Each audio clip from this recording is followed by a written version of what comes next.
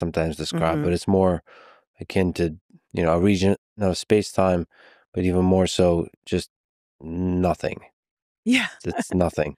That's the thing you seem to like to say. I Can you do. I do like to say that black holes are no thing. No They're thing. nothing. Okay, so Um, what does that and mean? that's what I mean. That's the more profound aspect of the black hole. So, you asked originally, how do they form? And I think that even when you try to form them in messy astrophysical systems, there's still nothing at the end of the day left behind.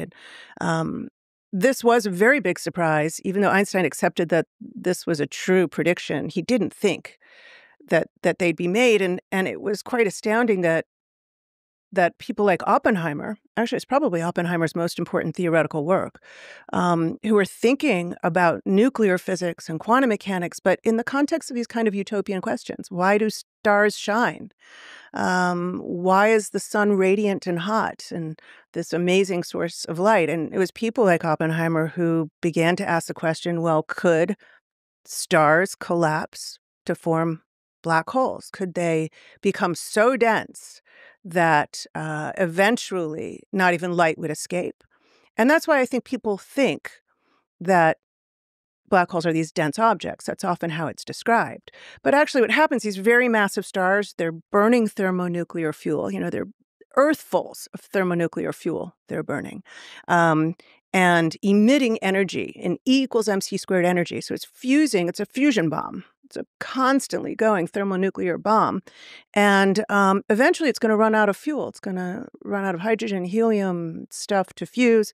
It hits an iron core. Iron, to go past iron with fusion is actually energetically expensive. So it's no longer going to do that so easily. So suddenly it's run out of fuel.